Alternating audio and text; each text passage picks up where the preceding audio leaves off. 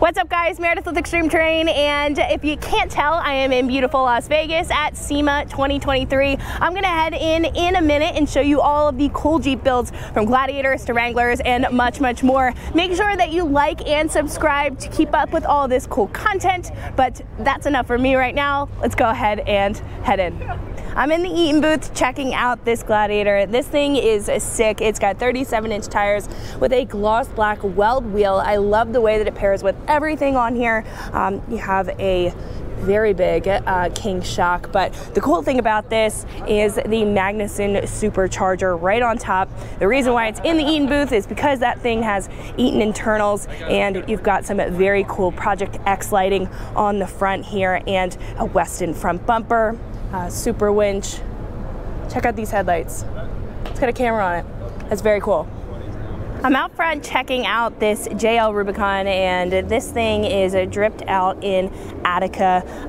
All of the armor on this thing and some big 40-inch tires. Also have a KMC, a bead lock, and a locking hub here, which is pretty cool. I love this inner fender liner. Leaves a ton of room for this really beefy suspension system. A ton of Attica armor. You can tell that it's used. I love that this is not a Bluetooth drive shaft build. You can definitely tell that this thing has seen some trails. And I also really like this back end with the Rotopacks instead of the spare tire.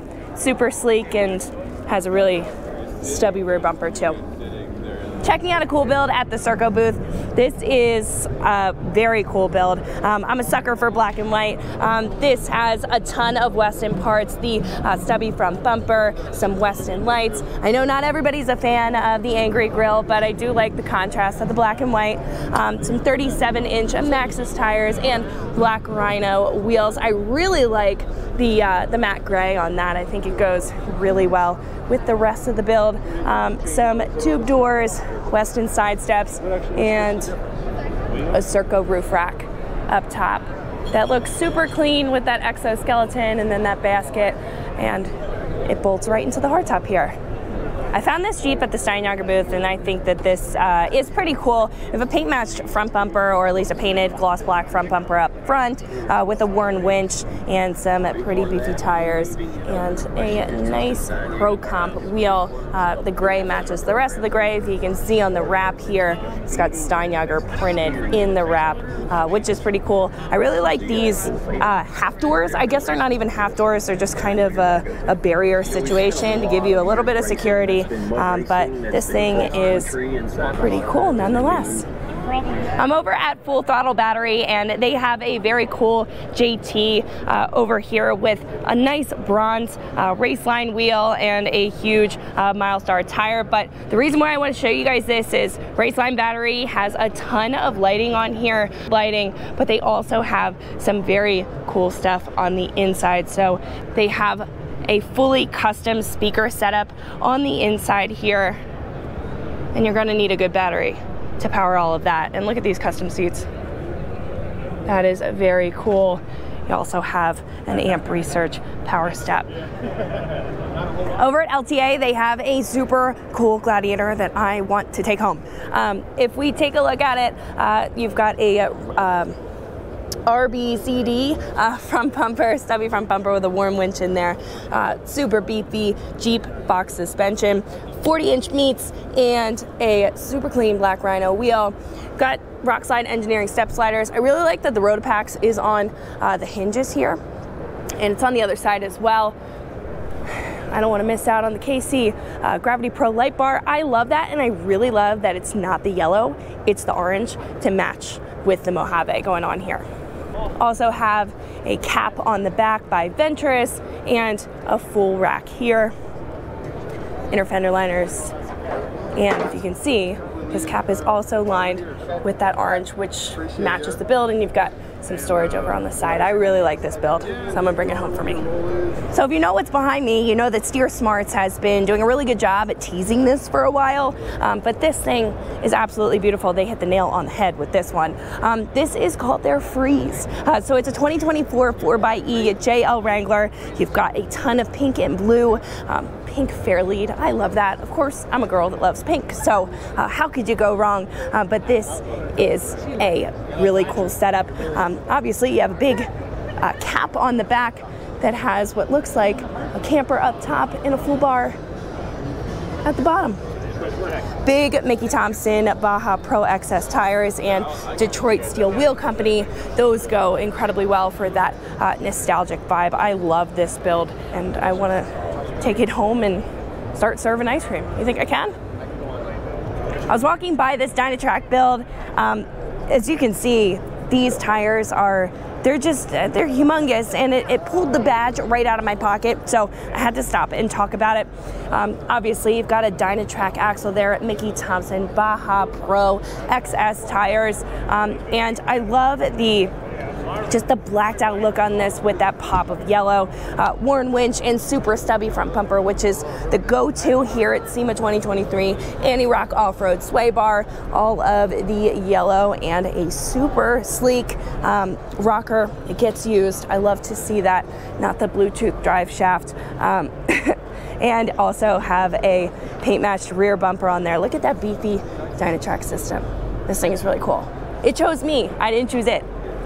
If you can't tell, I'm starting to lose my voice talking about all of these Jeeps, but I am at the DPI booth, and I love this build that they've got going on. This wrap is really cool with the billeted style details and that patriotic kind of homage over on the side. I really like these rock rails with the rock lights built right into them. This has a big Nitto tire and a very cool wheel on it from Raceline.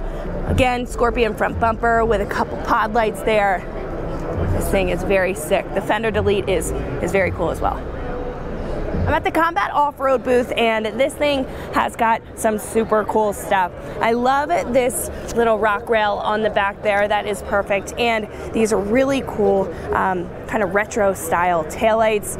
Got some big meats on here with a pretty cool XD 20-inch wheel. I like that color. It goes with the rest of this brown color. You can see all of these aluminum inner fender liners and fenders. Can you believe these are aluminum? These are very cool doors. This part is removable here, which I do like.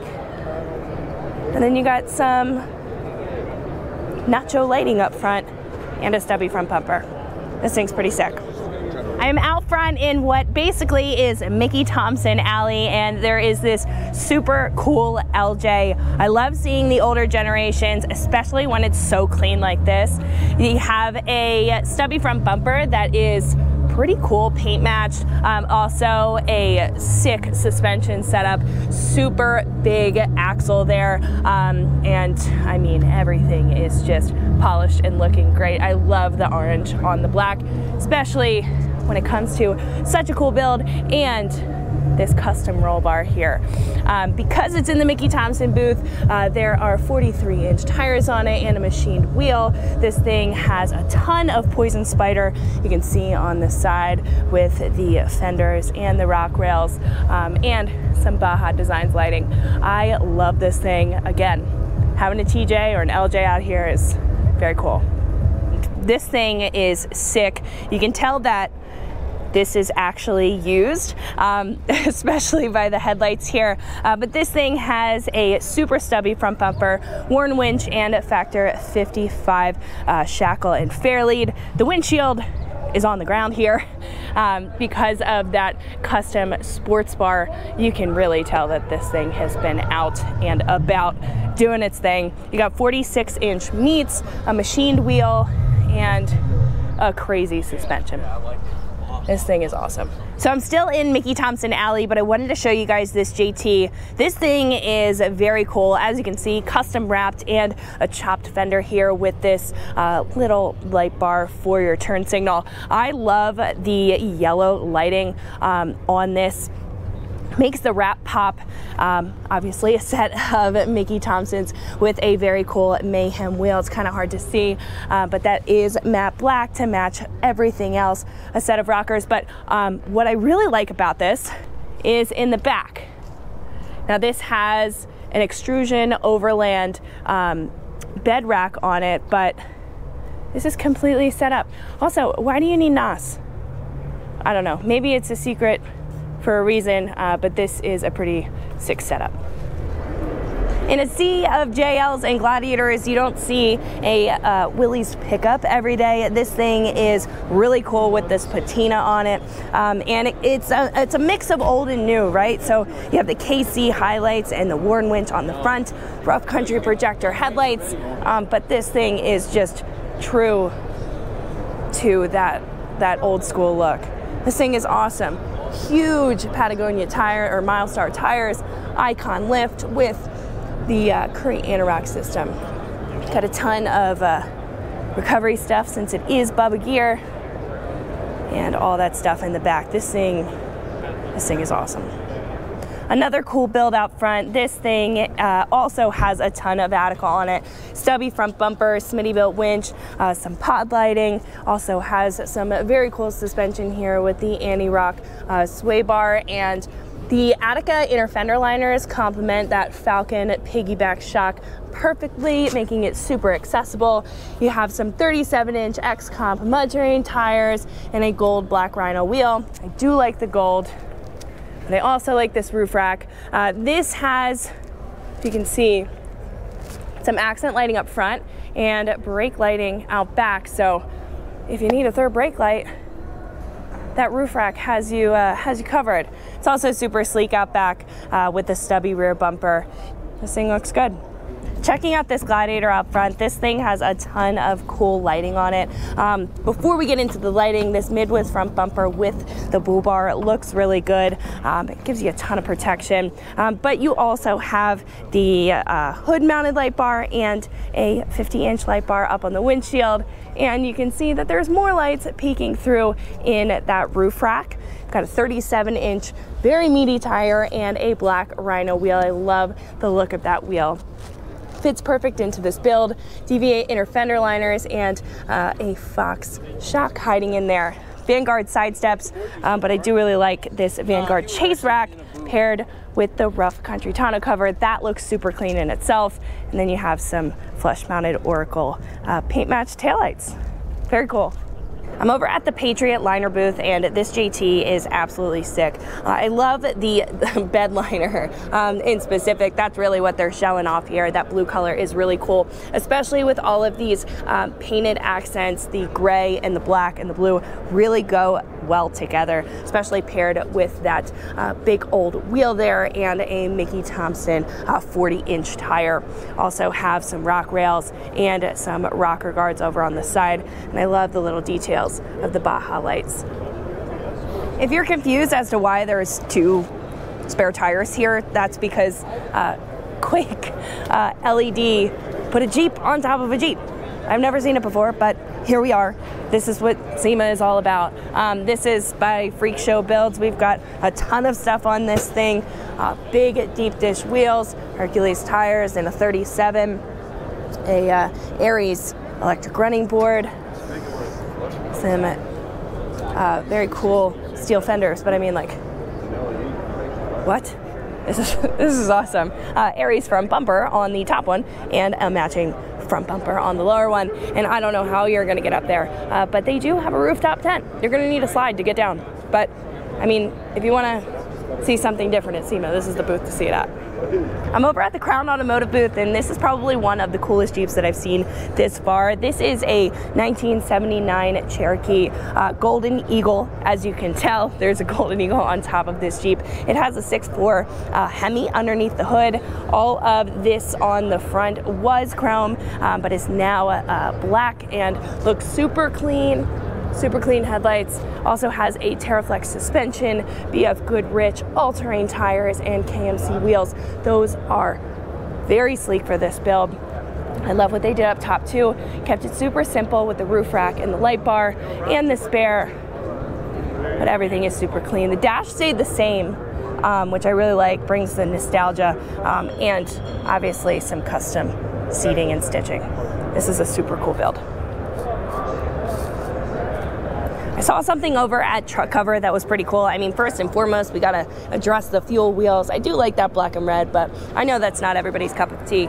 But this has an exo pack on the back, which is basically a bed cap chase rack type of deal here, and a hatchback at the same time, which is really cool. It's on hydraulic struts, and you can see that it's got some solar panels up there, and it extends all the way to the front and sits on top of the hard top here with a basket. You can see that it's got some luggage up there. So I thought that that was pretty cool out of Truck Cover.